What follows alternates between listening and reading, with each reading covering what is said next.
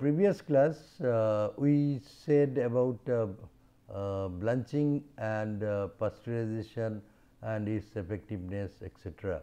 And there, if you remember, we had said that term called temperature quotient is very applicable. And today we will discuss more on that and see how effective this can give you some application. Okay. Though quickly, in that previous class we could not finish that some processes like called canning or apparatization, where high temperature is being used, right, to not only destroy that pathogens, but also many organisms, right. So, here we come to that, what is the term called temperature quotient, right. And this why it is coming, because earlier we had been dealing with we said that high temperature was applied. Now, if it is low temperature, why the difference will be there, right. So, to understand that, if we understand a term called temperature quotient or Q10, right, that is called temperature quotient. Let me write here also.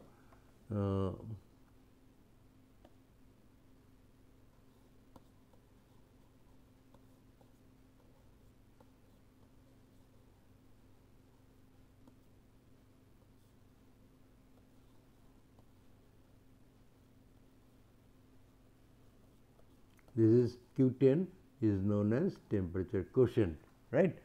So, this temperature quotient is defined as K T plus 10 over K T, right, where K is the reaction rate.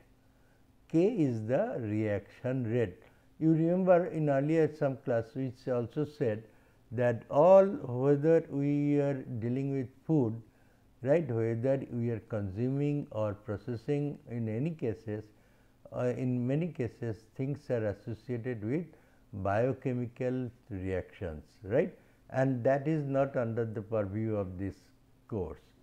But to have some test, to have some idea about that, we will, as and when required, we will bring also into it, so that we feel that where it is needed, right. Now, this temperature quotient Q10 is Kt plus 10 over Kt, that is K is the rate of reaction, and this reaction can be, as we said earlier also, that any reaction like chemical reaction, biochemical reaction, microbial reaction, enzymatic reaction, any kind of reactions is generally following this straightforward relationship, that temperature quotient Q10. So, this physically means that if you increase the temperature by 10 degree, then the rates of reaction is doubled, or if you decrease the temperature by 10 degree, the rates of reaction is halved. Say, if we take the room temperature, say 30 degree, and if we increase the temperature by 10 degree, then the rates of reaction which was at 30 degree will be doubled at 40 degree. Similarly, if we decrease the temperature by 10 degree, then the rates of reaction which were at 30 degree will be half at 20 degree, right. So, this gives us idea why the application of high temperature is detrimental to the food or is bad for the food, whether you are processing or whether whatever you are doing in terms of quality, in all aspects, right. In all aspects of quality, its appearance, its color, its flavor, its nutritive value, everything put together, and this is bad. Whereas, if we lower the temperature, then the retention of color, retention of flavor, retention of nutritive value, everything will be better than what it was at higher temperature, right. So, Q10 is so much then associated with all the processes, right. So, without a doubt we can say that without a doubt the most important factor affecting post harvest life is the temperature, and this is because temperature has a profound effect on the rates of the biological reactions, for example metabolism or respiration. The other day perhaps I also had said you that you are respiring every now and then. For that also you need some material, and that was the glucose. Perhaps we will come to that, but let us go quickly, otherwise our time gets away. Okay. So, this is over the physical range of most crops, that is 0 to 30 degrees centigrade increase. So, over the physical range of most crops, that is 0 to 30 degrees centigrade, this is the temperature range. Increased temperature causes an exponential rise in respiration. The Van 't Hoff rule states that the velocity of a biological reaction increases twice or thrice or 2 times or 3 times, right, for every 10-degree rise in temperature. Typically, we can say that Q10 for the growth of the organisms is 1.5, Q10 for imbibitions is around say 1.5 to 1.8, for imbibitions is 1.5 to 1.8, Q10 for photosynthesis is around 2.1 to 2.5, and Q10 for respiration is around 2 to 3, right. So, it is around 2 to 3. So, the thing which we said that 2 to 3 times 2 to 3 folds then is coming correct.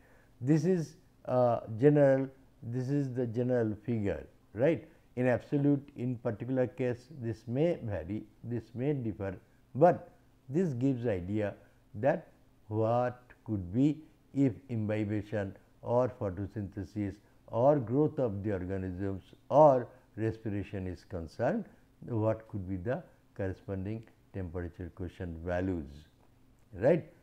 Let us then look into this photosynthesis.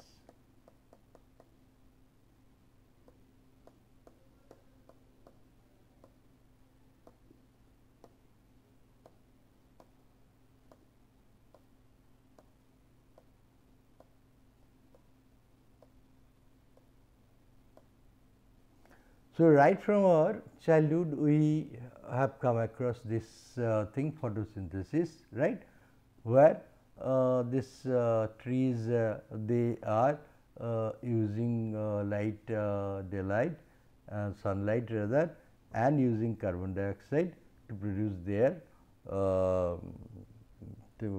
their nutrient, right. So, from this water plus carbon dioxide it comes to that we get oxygen and C6H12O6, that is glucose, right. So, this is a general equation, right. The way it is written, that H2O plus CO2, that will come to O2 plus C6H12O6. In chemistry it sounds very good, that okay, so easily it can be made, right. But in actual it is not. Some hints we have given here. You see, this undergoes a cycle typically known as Kelvin cycle, right. This undergoes typically a cycle called Kelvin cycle, and just to show you that how difficult or how they are complicated the cycles are, and this is called biochemical cycle. The other day I also asked you that the other day I also told you that for biochemistry, you go to a book called Leninzer, right? That is spelling Leninzer, Leninger, on book on biochemistry. If you see that, then you can come across that what different types of biochemical reactions are responsible for many things which we undergo, right.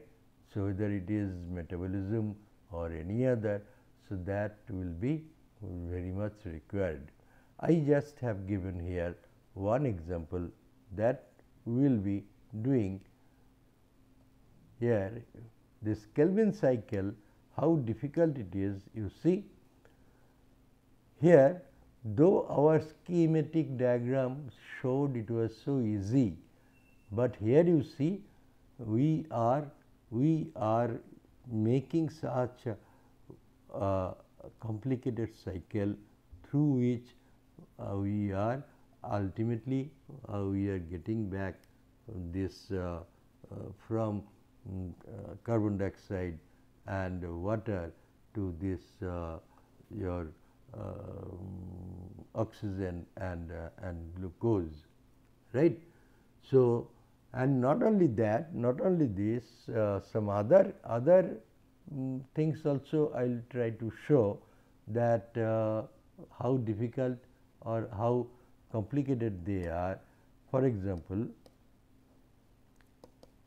this was Kelvin cycle, this is the respiration cycle, and here you see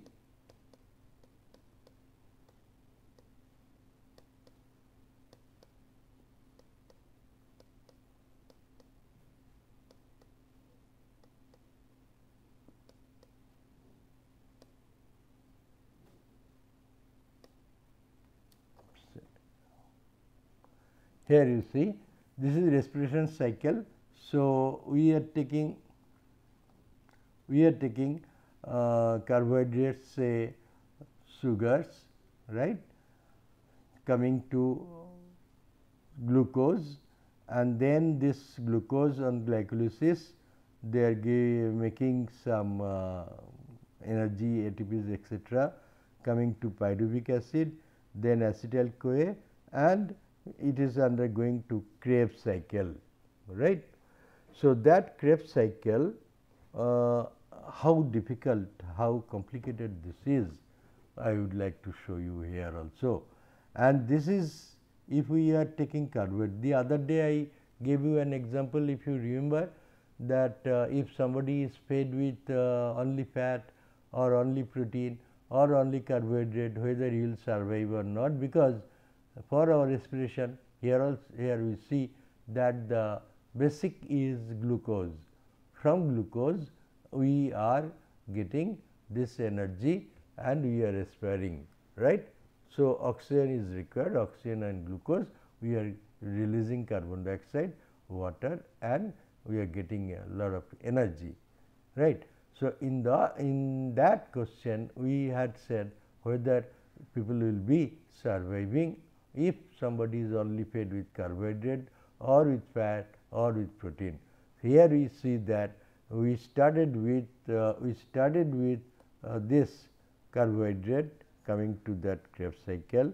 We started with fat, we are coming to that Krebs cycle. We started with proteins, through amino acids we are coming back to the Krebs cycle.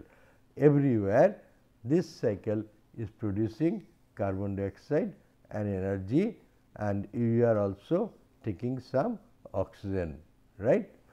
So, there are glycolysis, of course, glycolysis is that when you are utilizing glucose for conversion of that glucose into other glucose, that is called glycolysis. That does not depend whether it is aerobic or anaerobic.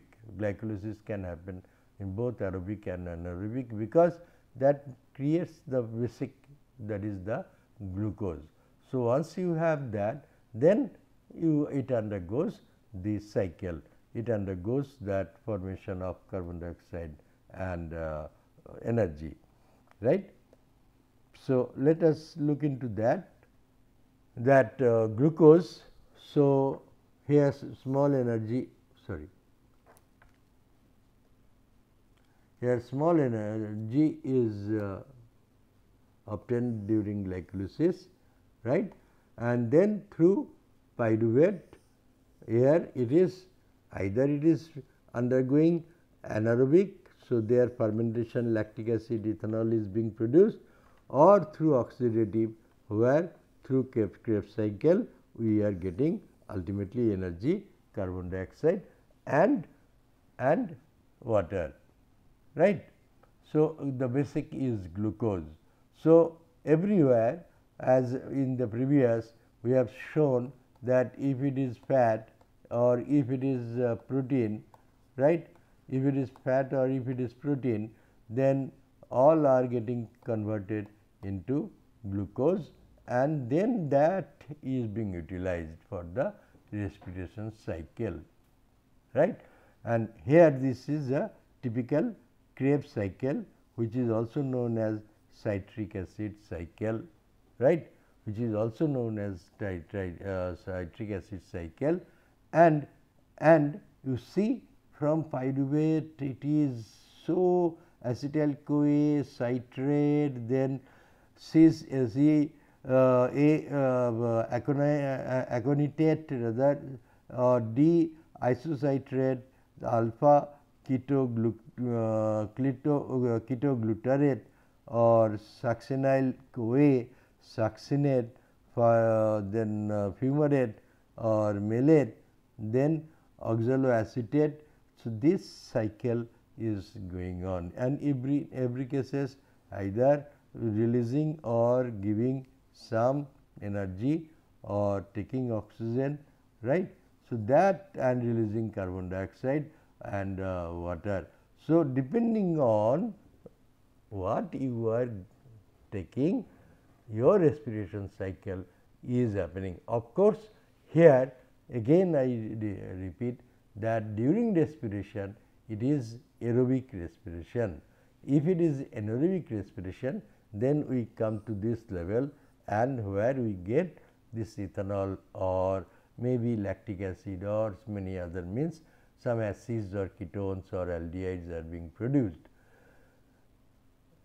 For example, when you run for a long time, when you are running for a long time, then you, in many cases you have observed that you are getting some pain, typical pain on the legs and others, right, and that is primarily because your body was requiring lot of oxygen, which is not getting, you are not supplying that oxygen, or oxygen is not available.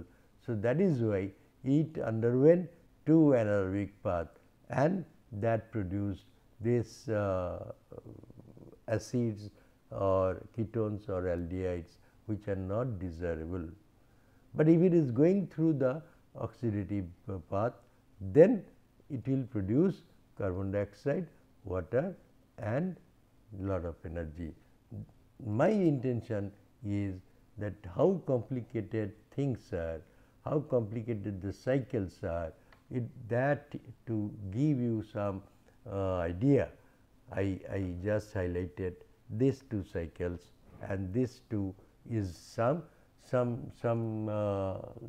I can say as example for bringing your inquisitiveness into this biochemical also, right. Biochemical is altogether different than chemical, and it is much more complicated, keep in mind. Okay. Now, let us go into some, these of course, we have said chill storage and other, I am not much in favor of this, that again this is okay. Some definition 0 to 5 degree centigrade, 0 to 5 degree centigrade is there, and that is the called chill storage, and where cycrotrophs can grow. This is cycrotrophs can grow relatively slowly. For example, generation time for Pseudomonas available in fish is around 68 hours around 5 degrees centigrade compared to 26 hours at 0 degrees centigrade. So, that chill storage is good for that. Chill storage is good for that. We are getting we are slowing down the microbial activities. As example, we have given Pseudomonas that is available in fresh fish is growing up in 6 to 8 hours at 5 degrees centigrade, whereas at 0 degrees centigrade it takes around more than 1 day, 26-27 hours, right. So, the lower the temperature, then better the product is. That Q10 is coming directly here, right.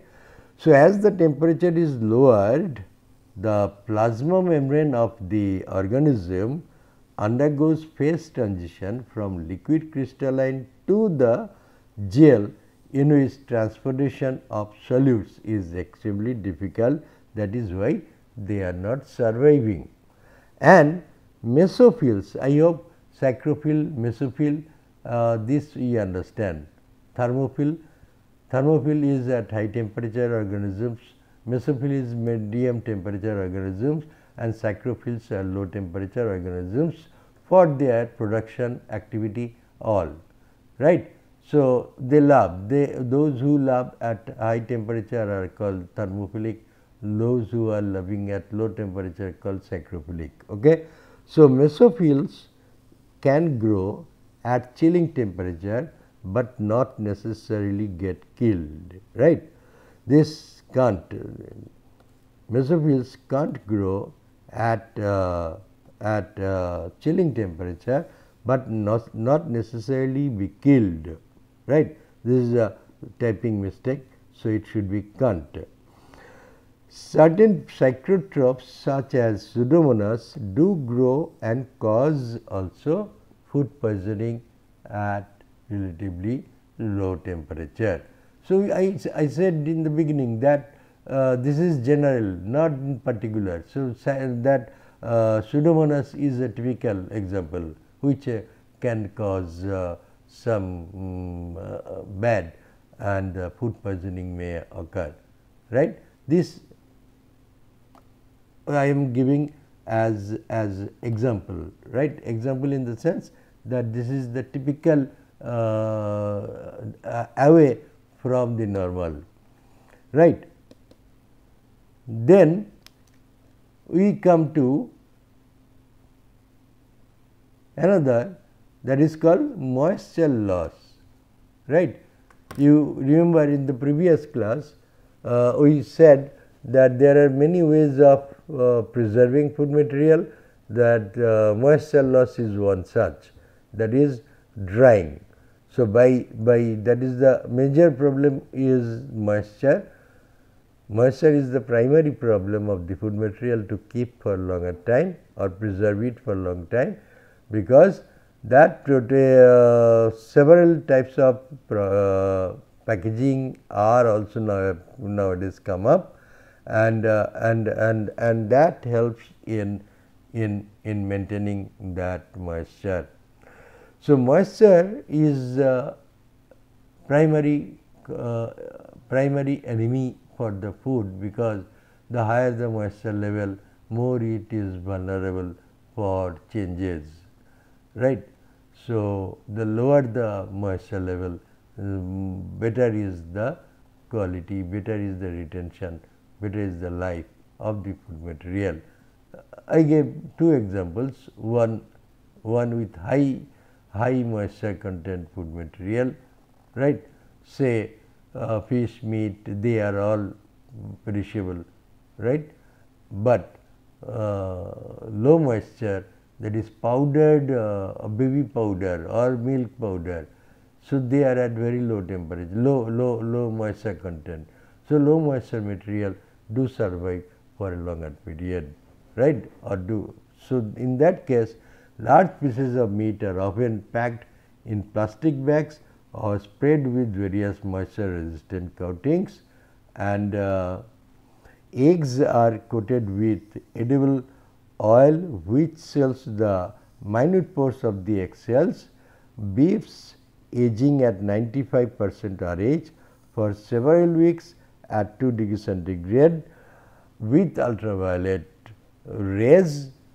So, these are typical some example of high moisture or the moisture problem, right. So,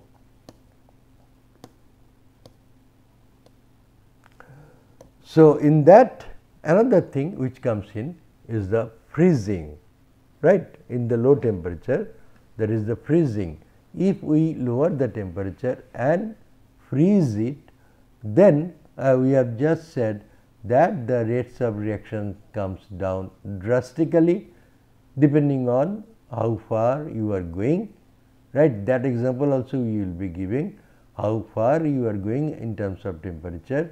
This is not only processing, but also the storage, right. So, when you are making it, then this will the method will be beyond the purview of this class, because that is another technique, either drying or freezing. These are different techniques, they have different engineering processes which is beyond the purview of this class. But to have some idea, we will say that freezing you can differentiate that if you keep one small small bucket of water in your household refrigerator, you will see that it will take maybe several hours to freeze depending on the size and the container. If you keep in plastic container, then it will take much longer time than if you keep it in some metallic container, right. So, depending on that it may be varying, but time requirement is very high. Whereas, if you have say cryoliquid like liquid nitrogen, you can freeze it instantly, almost in no time, maybe in terms of seconds or in terms of minutes, right. And in both the process, your size of the ice crystals, number of the ice crystals they are being produced, they are also are quite different. In some case, in the former case, that is when you are keeping in the household refrigerator, the size of the ice crystal is very high, number is very low. So, the cell damage and other losses are very high. Whereas, if you would have done that thing, the same thing in nitrogen, then that would have been much better, and you could have done a lot in that. In the sense, the size of the crystals are very small, number of ice crystals are very high. So, to make that comparison, I have given that when you are storing cauliflower at around minus 18 degrees centigrade or minus 12 or minus 7, you see the storage time is 12 months for cauliflower, 27 months for chicken. That means, depending on what product you are taking, time, temperature, period, all are getting different. At minus 12, it is minus 2.5 months or 15 months, and minus 10 or 8 minus 7 degrees centigrade, it is 10 months or 8 months, right. So, if we look at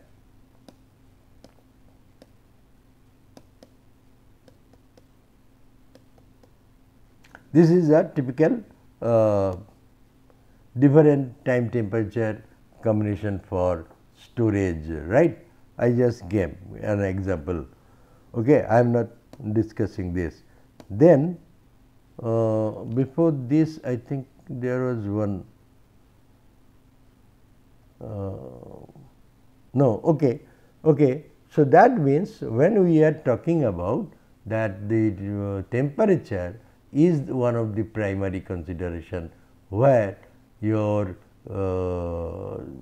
freezing or that is below freezing or above freezing, that is a primary concern, as well at what temperature you are keeping, right. So, this will dictate you how long you can keep your material under good condition, right?